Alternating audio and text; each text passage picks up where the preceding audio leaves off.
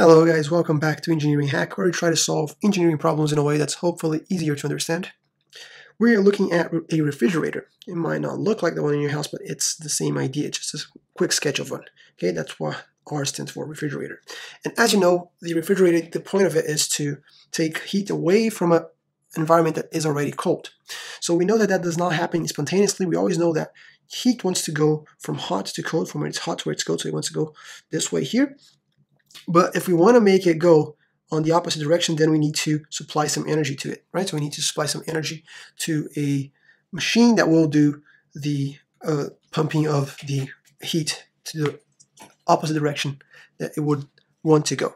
So this is the case of a refrigerator heat pump of any of those heat exchange machines, right? So on this case here, we have the refrigerant. You can see it's taking away 15,000 kilojoules per hour of a cold environment, and it's outputting 22,000 kilojoules per hour to a hot environment. Okay, don't forget that first law of thermodynamics still applies. So if we were to do a control volume here within our refrigerant, then the sum of all the energy that's going in has to be equal to all the energy going out, right? So in other words, we can say before we even look up the problem statement that delta E equals 0, and therefore what's going in is the 15,000 kilojoules per hour plus the work, also in kilojoules per hour, minus the 22,000 kilojoules per hour has to be equal to 0. So we can find out what is the work being inputted into this refrigerator.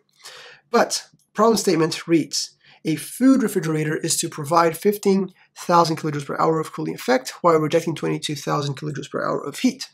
Calculate the coefficient of performance, TOP stands for coefficient of performance, of this refrigerator. Okay, so just like before, remember that we talked about, when we have a heat engine, we talked about the efficiency, right? The coefficient of performance is the same thing as the efficiency, but we changed the name just because in the case of a refrigerant, somewhat same thing as a coefficient of performance, because in the case of the refrigerant, we can have efficiencies above 100%. Okay, and because of that, having the same name, efficiency, could confuse some people. So they change it to coefficient of performance when we're talking about these systems, these machines, that whose purpose is to send heat on the opposite direction, which is the natural direction. Okay, so coefficient of performance, because it's the same idea as efficiency, it's also the same definition, right? So what we want, so the usefulness, or what we get out of it, what useful divided by what we pay for. Okay, so another way to think of this is also what we get out of it divided by what we need to put into it. Okay, so what do we want out of one refrigerator? Well, we want to make the cool environment even cooler, right? So what we want is to maximize this guy as much as possible. This is what we're looking for, right? What do we need to pay? Well, we need to pay with the energy that we need to give to the refrigerator, right? So it's usually a compressor. It's energy, electric energy in the form of a compressor that will compress the fluid, the refrigerant inside the refrigerator.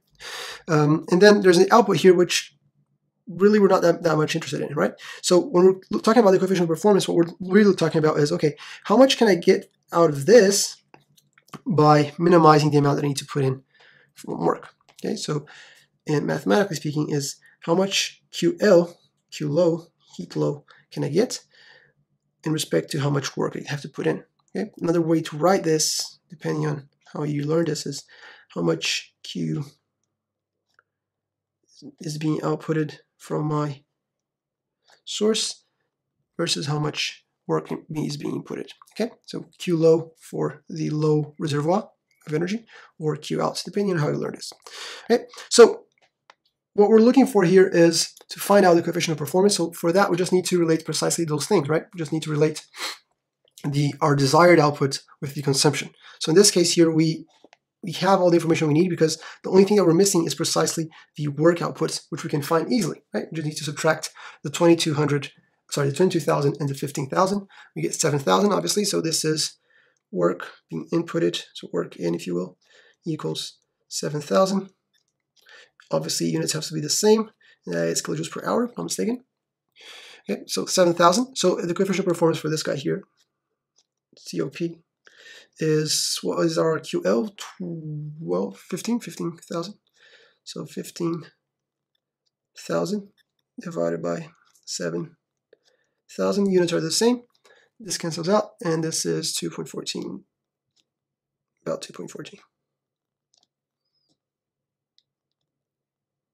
And that is our answer for that problem.